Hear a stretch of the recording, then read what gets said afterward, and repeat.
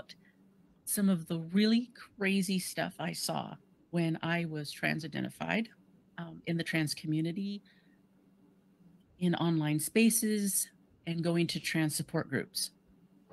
This would have been in 2015 to 2017.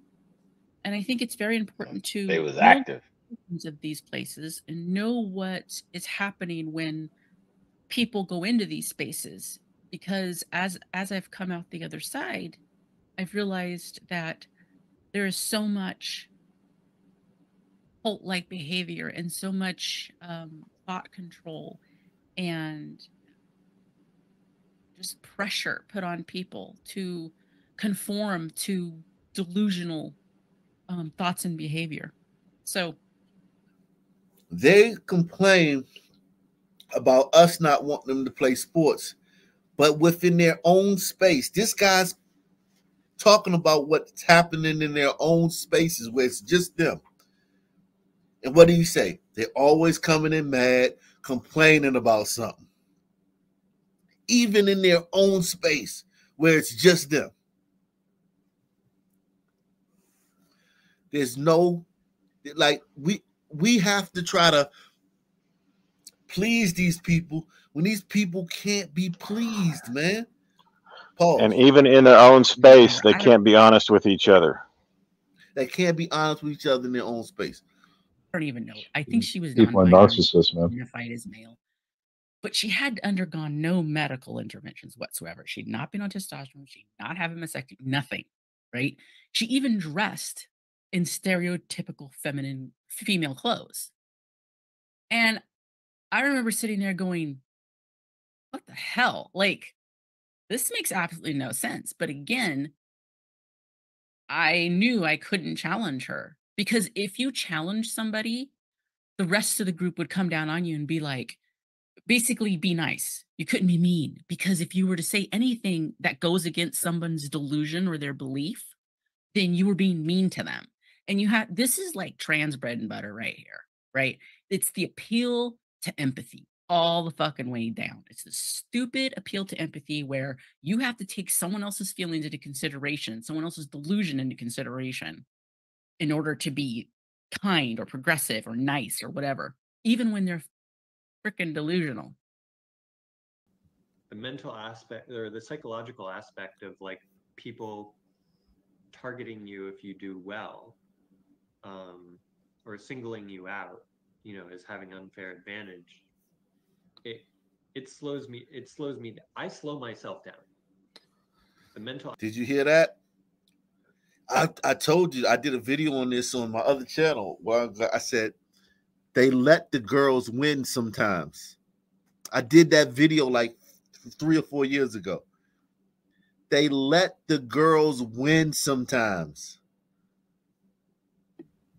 That's smart. Yeah, but against competition. Remember, like, the dude just got suspended for life from the NBA for leaving the games because he was tipping off the bettors and saying, I'm only gonna score this amount of points, and then he would like fake get hurt and come out of the game so he could guarantee he got banned for life for that. The transgenders are competing in sports, right? Colleges, shit, and they're letting the girls win sometimes. Think about if you're a gambler and you can just find out when this transgender is going to let the girls win, and you know he's favored to win, and you put $1 million that he's going to lose this time. You could clean house, man. Because you know he's going to be favored to win every race. And then this is the one where he's like, all right, I'm going to let the girls win so that people won't be mad at me. So it looks, it just looks better. Like, it looks normal. You know what I'm saying? Like, look, she won. I didn't win all of them. Yeah, I mean, I understand your argument. I think a lot of people in sports could do that if they wanted to. They could. That's why it's illegal for them to do it. They could just lose like the other guy. But you'd be surprised at how fast the gambling market would pick up on something like that and be like, they price that in. because people would bet both ways. It would be a weird. No, but here's the thing. Here's the thing. You don't know. It's like when is he gonna fucking feel the pressure? Remember, he doesn't give a fuck about anybody. He's selfish. He doesn't care about the girls. He doesn't care about the parents. He doesn't care about anybody but himself. The only time he decides to lose is when he feels the pressure, like he starts feeling like every people looking at him crazy and the other girls are like, huffing and puffing. And he's like, all right, I got to lose this next one. You don't know when that's going to be. Neither does he. He's a complete random variable. But neither would a gambler. Right. That's what I'm saying. So what I'm saying is if you were close to him or you knew his roommate or something, and you're like, yo, how's he feeling? Oh, yeah, he's talking last night about how everyone's on him because he keeps winning. And he said that he just can't take the pressure of constantly winning all the time. Like you can know that. Mental aspect or the psychological aspect. There's nothing to argue about that, dude. I get you want to fuss with me. There's nothing to argue about that, dude. If you could find out when he was going to fucking throw the match, you could bet all your money on the other people and win a bunch of money, period.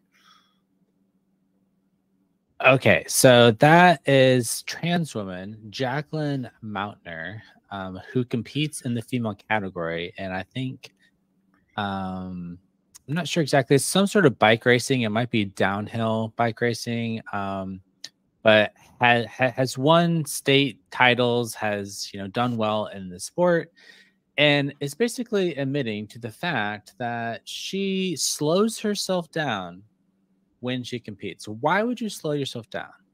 Like, does that make sense for any athlete ever in any category of sport to intentionally perform worse because you are scared of winning? Why would any athlete be scared of winning? Well, they don't want attention drawn to themselves. So why would you not want attention drawn to yourself? Well, maybe because you don't. That's not it. That's not why they do that. They do that so that it can be like, yeah, I'm just like the other girls. Look, I can lose sometime. Anybody can win. I mean, look. I mean, there's no advantage. Kaylee won last time. Christina won this time. And then, of course, when the championship comes around, I mean, I always win the championship, but the little meets before the championship, sometimes other girls win those. Oh, that's crazy, man. That's what that swimmer man did too. He let the other girls win a couple and he kicked their ass on the final. Yeah, as long as he can get into the championship, whatever it gotta takes. give some breadcrumbs. Gotta make it look good. Yeah. They take that argument. Man. They want to get rid of that argument that they're all. But when their final race come though, it's on at that point. Yeah, they'll just blow them out of the water and win. You're like, wow, where did that come from?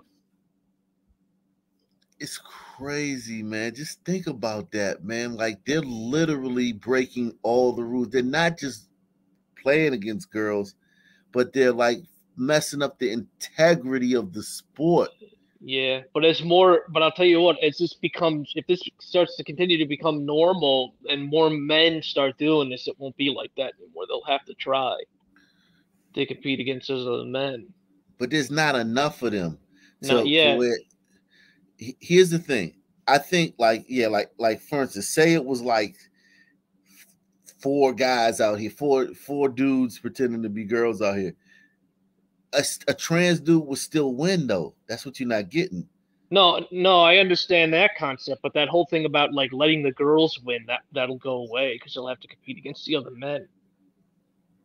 But what I'm saying is that all 4 guys, they still have to all 4 collude to let the girls win sometimes. Yeah, they may do that. But that's what I mean. They'd have to do that. It would be much more difficult. And you're going to see this because now without like the requirement, they're trying to get rid of like all requirements for this too. Like they're trying to be like, you don't have to take drugs. Not that I agree that if you take drugs, it makes